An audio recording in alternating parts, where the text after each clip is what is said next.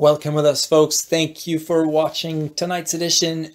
We are looking at the special sauce that we played on Friday, and I'm just trying to make you understand exactly what's happening and why we decided to be in the money for same-day expiration and why it's what I believe to be a safer play than playing something that will be out of the money. And look at this play. This is the MU that we alerted very, very close to the open. And this yellow line that you're looking at is support. So as soon as we break that support, we get above it, we are still remaining on the buyer's side, because you all know that these guys previous day, right, they bought at this line and they started rising, right? Same thing. If we lose this line, basically their stop losses from these guys, their stop losses will be triggered as soon as they hit under the line. So we're entering the seller's side. So we expect a downside, which is the previous day on Thursday. Now, where you look at the next support. Now, next support is this high, right? It rejected and then it went down. It started, there's a wick up, and then it popped through. So the next line down to me is very close to this line here.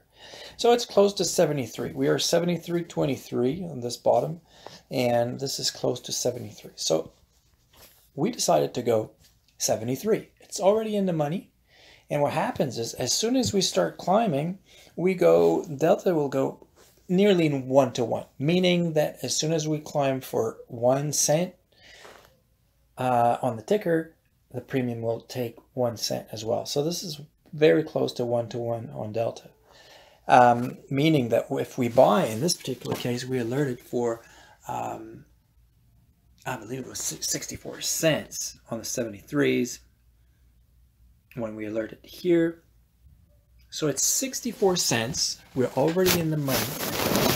So if it goes down to 73, support that we're looking at in this vicinity here, it still has some value, because the option is the right to buy the ticker at your strike price at expiration. So if it's above 73 at expiration, the premium will still have some value. It will not be zero. So we're talking about buying something at 64 cents here. We still have a day to go before expiration. Well, the day we're trading. My idea was to get to at least this high, which is 74.90. The idea is Friday, make some money, and then you go. Obviously, this top that you're looking at is where it stopped. Why? Because it's the true and real resistance. However, I really like to have the last resistance as a target for Friday, because it's safer and we made our money that way. So basically, reminding, I'm just rewinding just a little bit to show you. We're taking 73, so it's already in the money. Look at where it's 73.23 breaking. So it's 73s because we believe that support is at 73. We could even have gone to something like 72, because that's the real support, right? You could have taken 72s. However, my expectations were just to go only this high, which is, I'm looking for profit as well on this play. But like I said, 72s would have been just as safe, even safer. However, profit potential would be a little minimized for that. So we're taking something that is in the money already. We're looking for our initial support, and something that even if it gets to the next support line, we're still in the money to remain the value on the premium.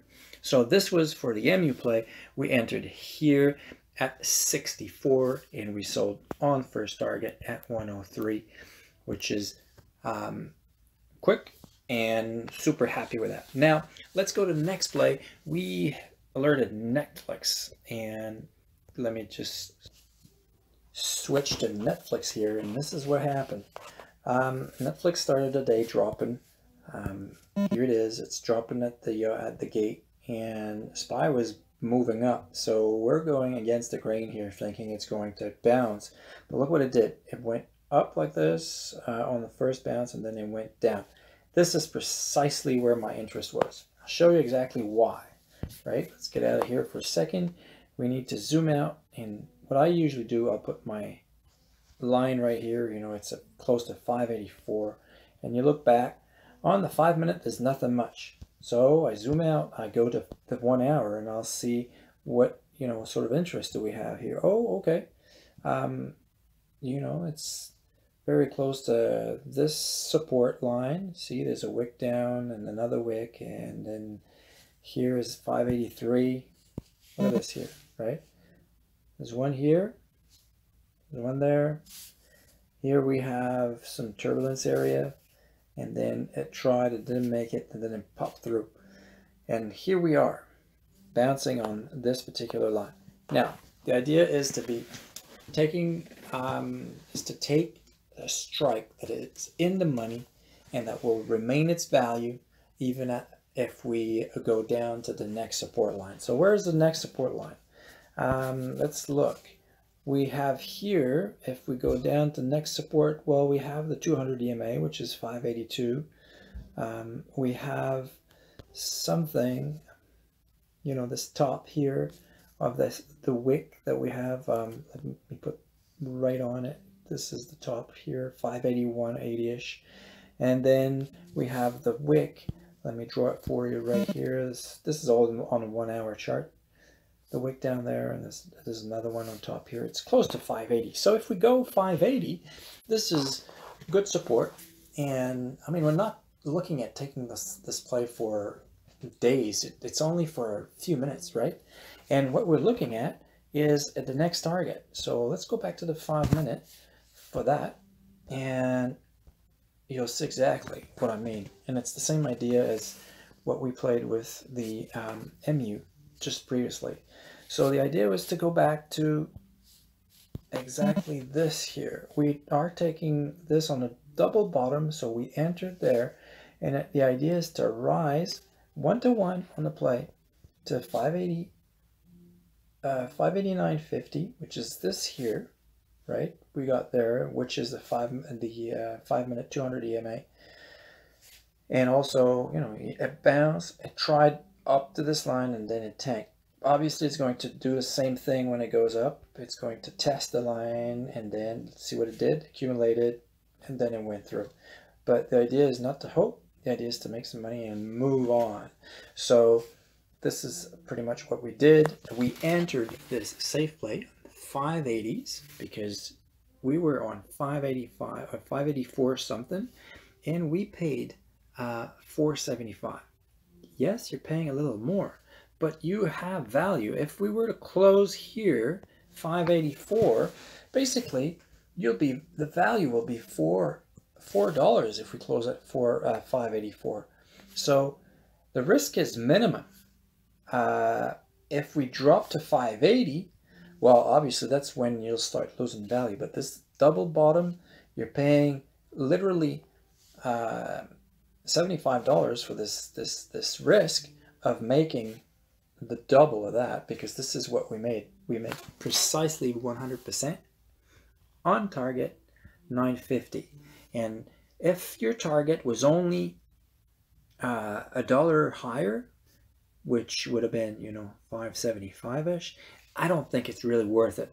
But the idea behind this play here was to make it from this back to the first resistance line, which was there.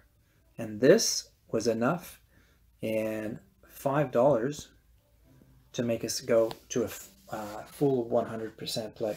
So you understand the thing, eh? Here is support, and you're buying something that if we were to close at this level would still have value in the play. I understand it's middle of the day. You only have a few hours until the end of the day, but this will remain its value if it stays flat, and decay will be minimum. The idea that we had was we go for a bounce, take your money. I know some of the members went for 50%, 20%, 30%, doesn't matter. The idea is to be green on a safe play. And we also did Roku, and let me go to Roku here.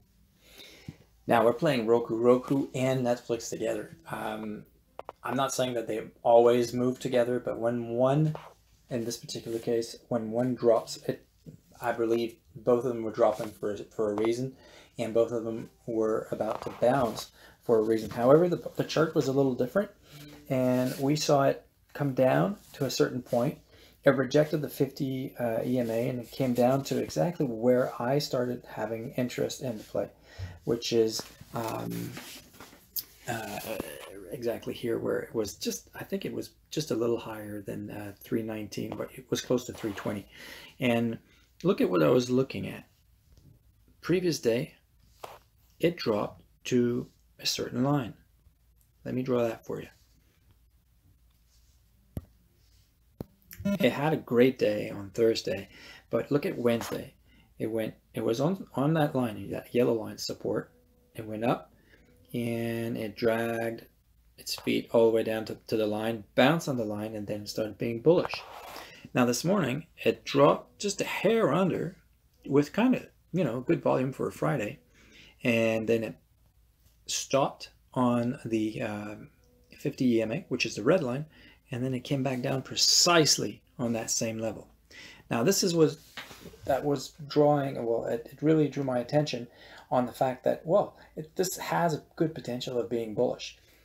Now this low of the day was the stop line. However, we were still above 317.5. So the idea, if we take 317.5 and we drop to this line, at expiration, it will still be worth on this line, in 317ish or even more. But where we are entering, if we were to trade flat till the end of the day, 317.5s, let's call this 320, they will still be worth 250, right? Because it's 317.5 plus 250, the premium is 320. Remember, it's the right to buy the ticker at your strike at expiration. Now, who would pay 250 for a break even? Not a lot of people. However, if it's 321, would you pay more than 320 to get something at 321? Of course you would. You'd pay more than that. So basically, as soon as you start rising above that 320, it starts making money. And we were a little bit above the 320 line, if I recall, because I paid 3 precisely to get rid of all this blue here. Played the 317.5. Paid 320 for. Pardon me. We played 320 for it. So let me zoom in a bit. So the plan was to move back from support, which is close to 320, up to at least here, which was, I believe I called 321.61-ish in chat. So it wasn't as good as other plays, but because my point was we're going to go from here to there. So we are looking at $1.61 rise on the option that we're buying. So we're buying at 320. We're looking to at least sell at $4.61 will be 81, right? More. So it's the 320 plus the rise of $1.61. This is more or less because the delta is about 1 to 1. So the idea is to sell at about 481. We managed to sell a little higher because it kept on going, and we sold for 490. So in the end, the plan really worked. The idea was to be on a safe side, playing something that was on support with value. Even if we stayed there, it wouldn't be a problem. And we're playing same day expiration that, you know, you go from 320 to 490 with very little movement for pretty good profit. So all these three trades were precisely the same idea, same day expiration. We're trying to be safe with retaining some of the values of the on the premiums if we were to go south and or sideways, and have a target that is achievable within a range that has a very limited resistance all the way to there. And we made that sauce, that recipe work 3 times. Same sauce, same recipe, and it worked 3 times.